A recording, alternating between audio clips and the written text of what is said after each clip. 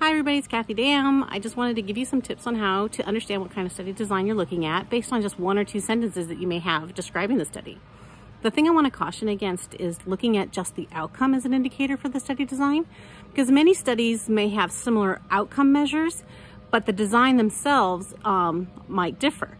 So for example, I might ask you if you like turtles, and because I have box turtles sitting over here. See, hello box turtles. You might want to see, I might want to just see if you like them. And so I might ask you on a scale of 1 to 10, how much do you like box turtles?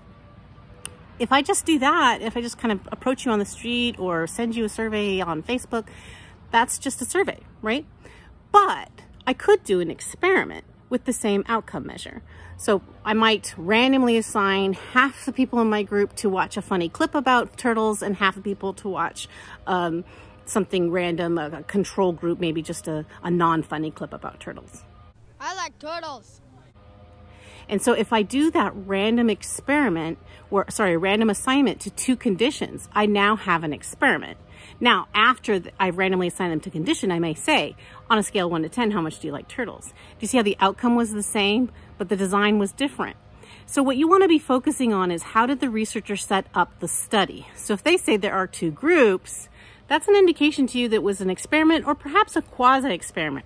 Remember, quasi-experiments are where you have two groups and you're kind of acting as though you randomly assigned them, but maybe you couldn't. So for example, I might want to look at tall people versus short people. Well, I can't randomly assign you to be tall or short, but I can put you into groups and see how it affects maybe, let's say, income.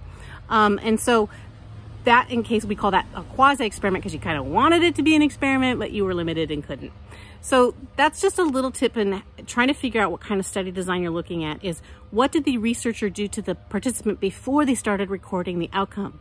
That will be a tip, sorry, that will be a tool for you to decide whether it's an experiment, a quasi-experiment, or not an experiment at all. Maybe it's just a correlational design where they're looking at survey answers.